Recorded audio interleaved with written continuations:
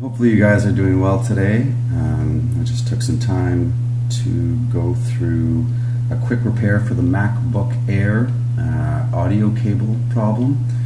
There's been countless amount of people that have had issues with the no sound icon showing there, and then had to have the Apple individuals replace the audio flex cable. And I've sort of rejigged it my way, and zero cost is involved, so hopefully you guys will be happy to hear that. I'm just going to go through the process actually of taking it apart and showing you exactly what's going on underneath. It's really easy. Everyone should be able to do this in under 30 minutes, and it's a quick and easy fix for something that could cost you quite a bit of money. And I hope that this goes well for you guys when you try it yourself. So I've taken the time, as you can see, to already unscrew the backing of the MacBook Air. And I can show you exactly where the audio flex cable goes from. It runs right here underneath the hard drive and sort of goes behind the battery and directly to the speaker itself. So to save some time, I've gone ahead and already taken apart the keyboard, backing, the battery, undone the speaker, and I will show you now how to sort of take this apart. So go ahead and lift this up right here. It's a simple pull tug, and underneath there's going to be the two screws which you're going to have to loosen up a bit, not totally remove, but just loosen so this is flexible.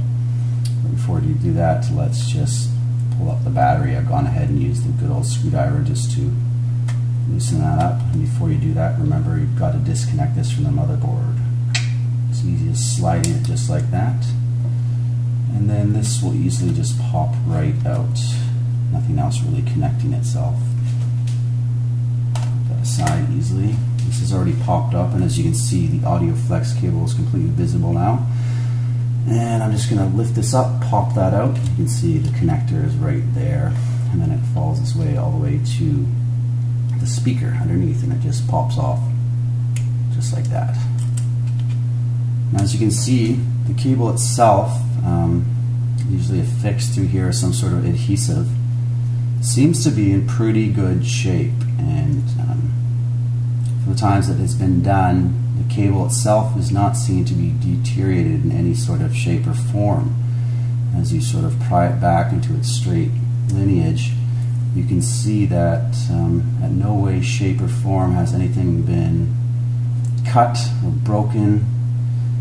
Each individual connector piece, whether it's coming from the speaker itself connecting here or the other connection here, they're both in great shape. So why somebody would go ahead and buy a brand new one of these sort of, I don't know, left me thinking that maybe it's not necessary, and it's just a sort of a positioning within the wire. Sometimes these are really nitpicky, right?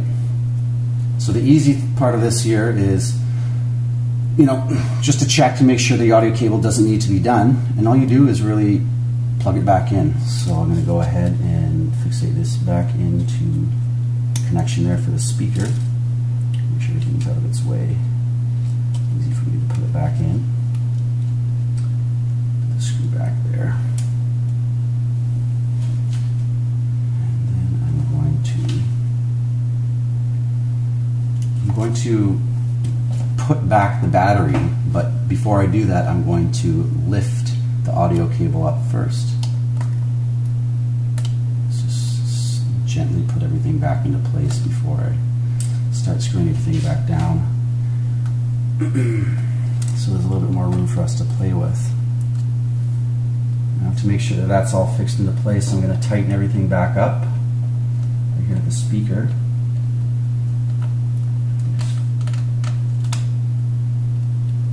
Hole, tighten that down. It's very easy. You can really use any sort of screwdriver you want when it comes to taking these screws off. It's really easy to work with underneath the backing of the computer. And then we're left with the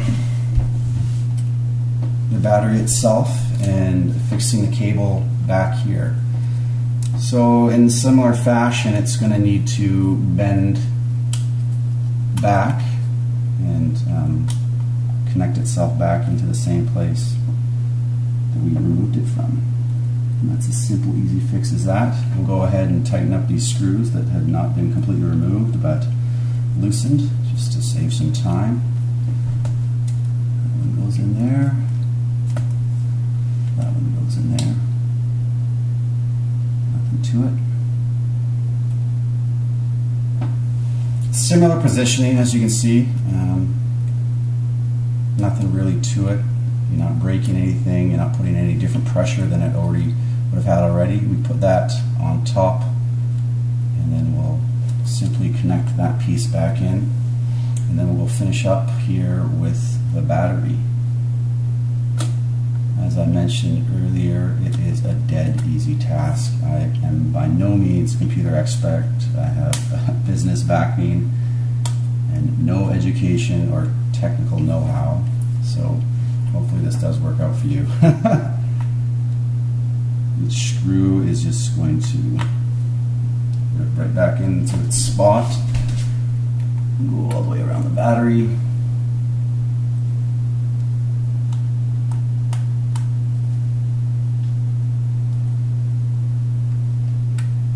One thing you probably want to consider when doing this is to make sure that your product is out of warranty, because a lot of times if you do have other issues with your computer, Apple will say, well, you've played around with it, and we're not going to have that covered, unfortunately. So as you can see, every screw goes in perfectly. Nothing to it. But this is such an old model anyways, it doesn't really matter.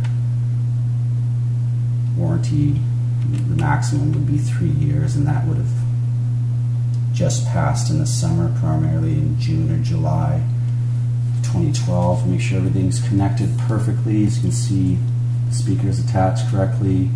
Nothing else has been forgotten. Nothing else has been moved. It's the same way that it was sitting before, although we have a different placement for the audio flex cable. And then it's just a simple process of going ahead and popping back the shell. I've left all the screws in the same place they were before, just to make it easier for everyone to see.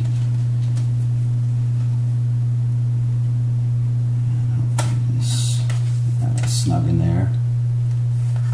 And off we go.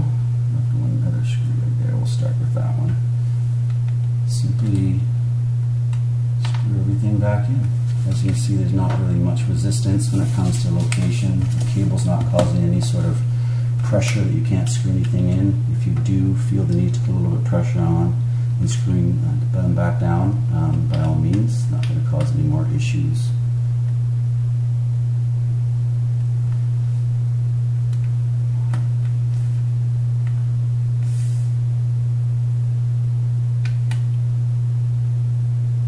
Pretty easy, simple design that they've started here with the first gens of the MacBook Air. I've been really, really happy with this product. Other than the cable itself causing me a little bit of delay with the no speakers, no sound. You know, I've tried all the different commands. I've tried the safe start. I've tried deleting the bezel. You name it, I've tried it. When it comes to sort of your testing, and this is sort of my last go before I took it into Apple and spent the couple $100 to get it fixed. And I thought, well, the value of the computer now is not really all that high. Let's see what I can do as a sort of do-it-yourself project. Finish up here with the last screw. Hopefully it goes in easy, doesn't give me a hard time.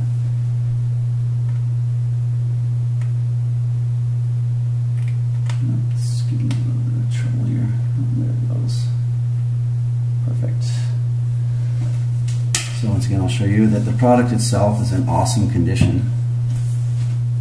You know, I've never had any issue with it whatsoever.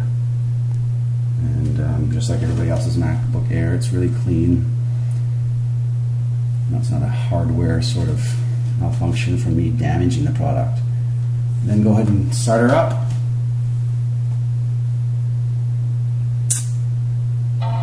And there you go, folks. You hear it. The speaker has been fixed. And it's a simple, cheap process. You can wait for this to start up, and I will be able to show you the speaker is visible. And it starts up and doesn't just go away, so you'll be able to go ahead and listen to any sort of music you want. Give me a second, I'll log in, and then I can just go ahead and show you. The speaker icon does not leave us, and you do have full access to volume from then on. So I'm going to leave you guys there, and I'm just going to say wish you the best of luck. By all means, send me an email at growthguided@gmail.com, and we can go from there. If you have any questions, if I can help you further. And thanks for listening and watching. Have a good day.